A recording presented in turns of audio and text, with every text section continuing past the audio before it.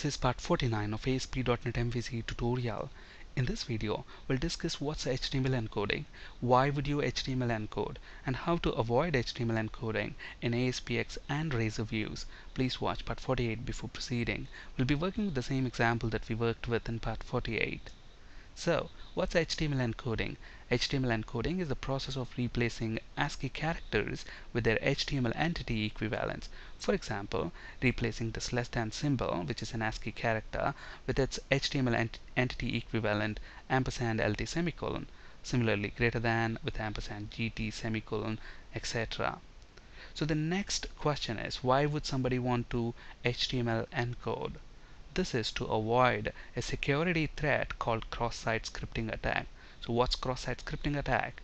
We'll discuss cross-site scripting attack in detail in a later video session, but for now understand that to avoid cross-site scripting attacks, all output is automatically HTML encoded in an MVC application. But sometimes it's necessary that we want to disable or avoid this automatic HTML encoding, and there are three ways to do that. Okay, these are the three techniques that are listed, both for Razor and ASPX views. The first technique is that strings of type IHtmlString are excluded from this automatic HTML encoding. Okay, let's actually understand that with an example. In part 48, we have implemented image custom HTMLHelper, and if you remember, this image custom HtmlHelper returns, look at that, at the moment it's returning a string, and this is of type system.string, and these strings are not excluded from HTML encoding. And where are we using this image HTMLHelper? We are using that within this details view to render the photo of the employee. But because strings of type system.string are not excluded from HTML encoding, and this method is returning HTML string, a string which contains HTML, when we navigate to the details view, notice that instead of rendering the employee's photo, it simply displays that encoded HTML for us. So if I right click on that and view the page source, and then if we navigate all the way down, notice that we have this HTML encoded, that less than symbol with ampersand LT semicolon, greater than symbol with ampersand GT semicolon, and then this double quote with ampersand QOT semicolon, and then this is the closing double quote, which is again encoded to ampersand QOT semicolon. Okay, so here the HTML is encoded, but we don't want the automatic HTML encoding to happen, and one way to avoid that from happening is to change the return type of that image custom HTML helper method from string to IHtmlString. So let's flip to Visual Studio, and within our custom HTML helper we can change this to IHtmlString. That's an interface, and there are several classes which implements that interface. For example, MVC HTMLString class implements that interface, so we need to wrap this inside that object and then return that. So let's return a new MVC HTMLString, and then to that let's pass the string. Let's build the solution, and keep in mind strings of type IHtmlString are excluded from automatic HTML encoding. So when we refresh this, we should have the employee's photo instead of displaying that encoded HTML. Notice that we have the employee's photo there. Okay, so strings of type IHtmlString are excluded from automatic HTML encoding. And the second way is to actually use this HTML.raw function. Let's say our function here within this image custom HTML helper, let's say this is still returning string, and let's return string instead of MVC HTMLString. Let's build the solution, and let's refresh this view, and as you might expect, it should display the encoded HTML instead of rendering the image. Okay, notice that we have the encoded HTML there. Now the other way to avoid this automatic HTML encoding is basically to use raw HTML function. So at HTML.raw, And look at this again, this raw function, what is it returning back?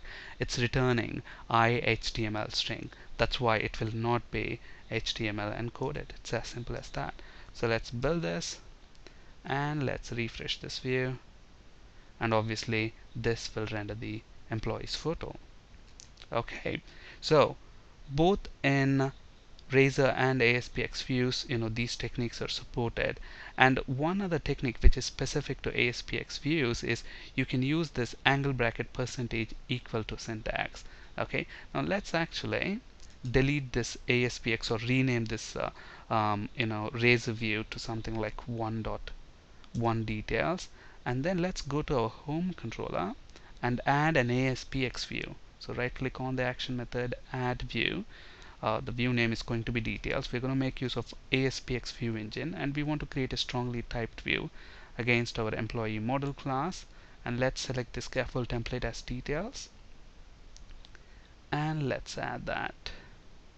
So this has generated the details view for us, and notice that the syntax that we have at the moment is, let's actually get rid of these action links from there, and notice the syntax to for this code, to generate this code, this code is wrapped inside the syntax angle brackets percentage colon. Okay, now this syntax will automatically HTML encode. At the moment, our custom image HTML helper, it's returning strings of type system.string. So now let's actually get rid of this div, and then here we are using display for, but we want to use our custom image HTML helper. So let's go ahead and import the namespace. So let's import the namespace, and the namespace within which our custom HTML helper is living in is MVC demo.CustomHtmlHelpers. Okay, so let's use our